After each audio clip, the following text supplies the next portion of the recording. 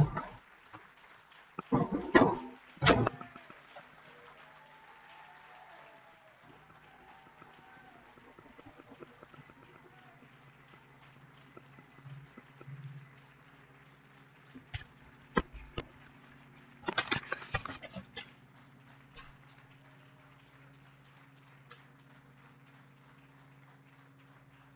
you very much. Thank you. Today, Israel takes a big step towards peace.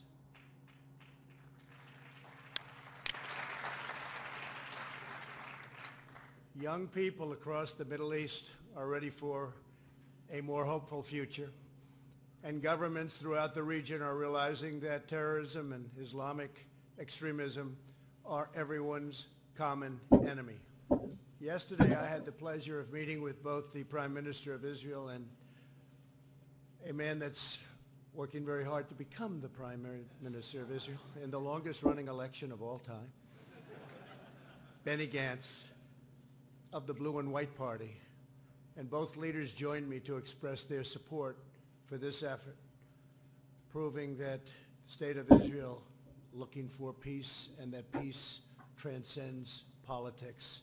By any measure, unmeasurable, that's what they want. On my first trip overseas as president, I visited the Holy Land of Israel. I was deeply moved and amazed by what this small country had achieved in the face of overwhelming odds and never-ending threats.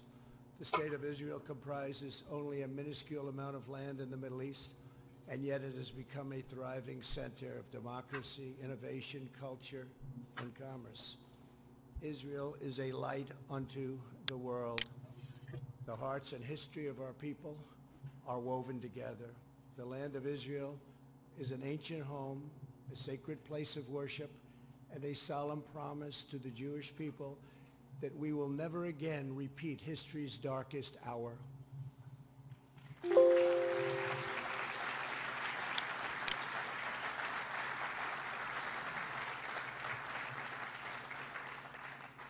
During my trip to Israel, I also met with Palestinian President Abbas in Bethlehem. I was saddened by the fate of the Palestinian people. They deserve a far better life. They deserve the chance to achieve their extraordinary potential. Palestinians have been trapped in a cycle of terrorism, poverty, and violence, exploited by those seeking to use them as pawns to advance terrorism and extremism. I returned from my visit determined to find a constructive path, and it's got to be a very powerful path forward in the Israeli-Palestinian conflict. To further this effort, I also met with President Abbas at the White House.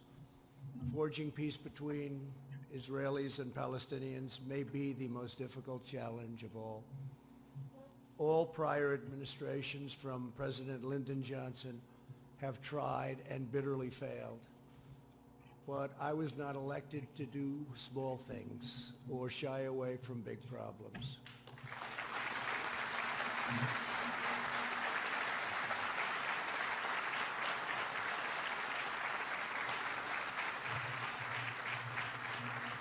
It's been a long and very arduous process to arrive at this moment. On Sunday, I delivered to Prime Minister Netanyahu my vision for peace, prosperity, and a brighter future for the Israelis and Palestinians. This vision for peace is fundamentally different from past proposals. In the past, even the most well-intentioned plans were light on factual details and heavy on conceptual frameworks. By contrast, our plan is 80 pages and is the most detailed proposal ever put forward by far. As I have seen throughout my long career as a deal maker, complex problems require nuanced, fact-based remedies. That is why our proposal provides precise technical solutions to make Israelis, Palestinians, and the region safer and much more prosperous. My vision presents a win-win opportunity for both sides, a realistic two-state solution that resolves the risk of Palestinian statehood to Israel's security. Today, Israel has taken a giant step toward peace. Yesterday, Prime Minister Netanyahu informed me that he is willing to endorse the vision as the basis for direct negotiations, and I will say the general also endorsed, and very strongly, with the Palestinians, a historic breakthrough. And likewise, we have really a situation having to do with a race that is taking place right now. It will end, and we have the support, and it's very important to say this, of both parties and almost all people in Israel. They want peace, and they want peace badly.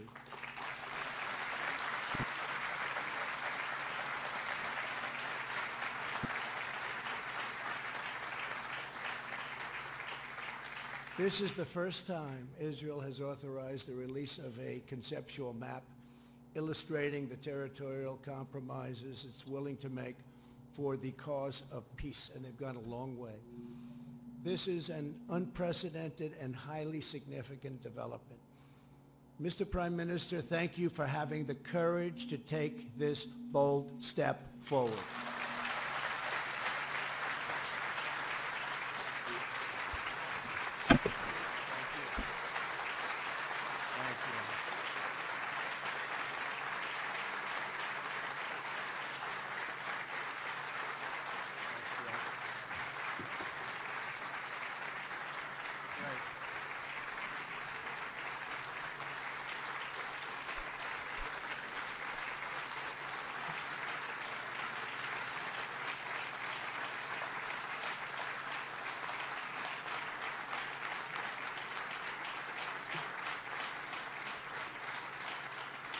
Bibi, we have a lot of powerful people in this room, a lot of the people that can help make it work. So that's quite a thunderous applause.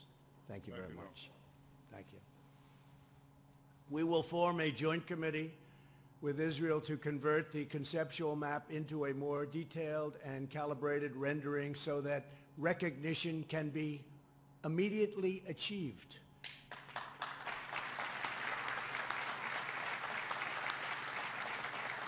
We will also work to create a contiguous territory within the future Palestinian state for when the conditions for statehood are met, including the firm rejection of terrorism.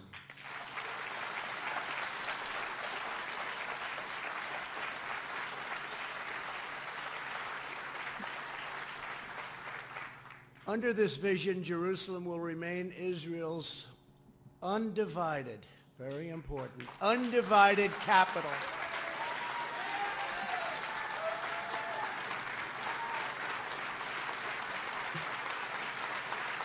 Calls for a two-state solution, including the state of Israel and the future state of Palestine. Under the plan, the Palestinians would have to reach certain benchmarks to achieve a state. Those benchmarks include rooting out terrorism, stopping what they call, quote, pay to slay, implementing steps toward free speech and other political reforms. Now that sounds good, doesn't it? All right, it's good. Let's confirm that. However, here's where I'm concerned. The plan is a basis for negotiations with Israel, Trump officials said, claiming many of the Palestinians' red lines are met, including their calls for a Palestinian state, now here it is, and a capital in parts of East Jerusalem. Now, he says that Jerusalem will be undivided, and yet they have a capital in East Jerusalem. He did not go into territory, he did not go into that territory of who will be in control of that part of Jerusalem, East Jerusalem. Usually if a nation has a capital somewhere, they are in control of that capital area, that capital territory. So would the Lord consider this dividing Jerusalem? This is my concern. Then as I was watching and I was asking the Lord, please give me insight, Lord. I don't know whether this is the covenant with many or not. And then as the president continued to speak about the peace plan, I find that it will take several years for the Palestinians to sign on board. Well, when he said that, a light bulb came off in my head. It says that in Daniel that they will confirm a covenant with many. Now this, if, and I repeat, if this is the covenant with many, it would have to be confirmed with the many people. And so I believe that perhaps, just a thought, but perhaps if this is the covenant with many, then we won't start the tribulation until the Palestinians sign on board, and they won't be doing this for a few years, as the president pointed out in his speech. I will try to copy his video and put it on my channel shortly. Anyway, it goes on to say, quote, "This plan will double Palestinian territory and set the capital of Palestinian state in East Jerusalem, where the United States will happily open an embassy," Trump said. "Our vision will end the cycle of Palestinian independence or Palestinian dependence on charity and foreign aid." Now, I don't know if this is the covenant with many, but I don't know also how God is going to look on this part of it as a capital in parts of East Jerusalem. I don't know. It doesn't seem that he would look favorably on this. I think we will know when we start seeing terrible things happen in this country. And if we see terrible things happening to Trump or his family, we will know then that God is not happy with this. Just as he did when Bush tried to do this, and when others tried to do this, terrible things happened because he was not happy. So will this be something that God doesn't mind? Or is this in God's mind dividing Jerusalem? I don't know God's mind. I just know that this made me very uneasy. And as the speech started, I had already gotten a heads up that this was going to be in the speech, and I immediately got sick to my stomach because I was very concerned. Because what John Roberts of Fox News said right before the speech started was, the plan includes giving parts of the East Jerusalem to Palestine. The way he worded it was about like that. I don't know if those were his exact words, but that's what I got out of what he said. And I immediately got sick to my stomach. And but as I listened, President Trump says that Jerusalem will not be divided. But to me, this is, in fact, for all practical purposes, dividing Jerusalem. In my mind, and who cares what's in my mind, I want to know what's in God's mind about this. So there you have it, guys. I don't know anymore. I will listen to the scholars with their take on this. I would like to know what others say, but this does concern me. I would like for my concern to be allayed, and so that I can I cannot be upset about this. But here's one good way of looking at it. If This is